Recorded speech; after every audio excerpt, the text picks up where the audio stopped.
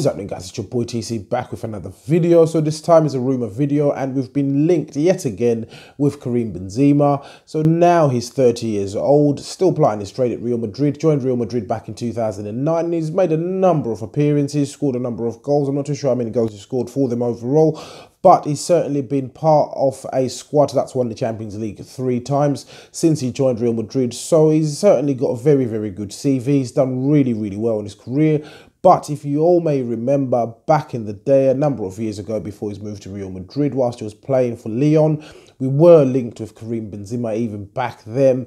And I assumed at that time that we were actually going to land him before he actually went to Real Madrid. And I think he ended up signing for an odd fee, really. I think around about, it was very, very, it was a low fee. I'm not going to guesstimate what it was. I haven't looked it up really. I can't really remember how much he signed for.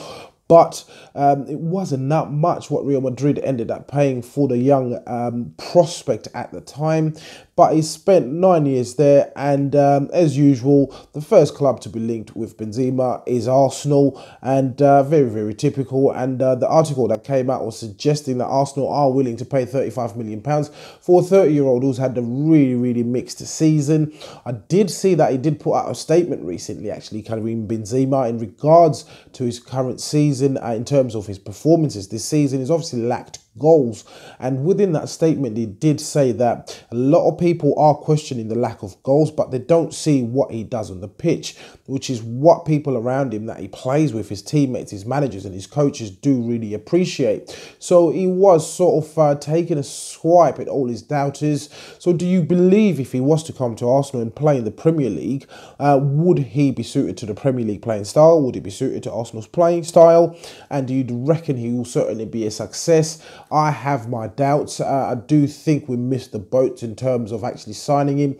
We should have signed him prior to him making his move from Real Madrid. Of course, we do know players in the past have used Arsenal as a stepping stone club. I wouldn't have obviously minded if he ended up going to Real Madrid from Arsenal, if that would have been the case. Of course, it always hurts if you do end up losing players to other teams, etc., especially good players. But if that was the case, I do believe that we would have fared well. But I think the boat has certainly sailed, and we shouldn't really be going for this particular player. He's certainly much, much older than the proposed move, or when the rumours used to swirl around back in the day. So as usual, guys, please do let me know what you think in the comments below. And if you're watching this video and you're not subscribed to the channel, please do make sure that you do hit that subscribe button. So once again, guys, it's your boy TC from I'm Gonna Talk TV, and I'm out.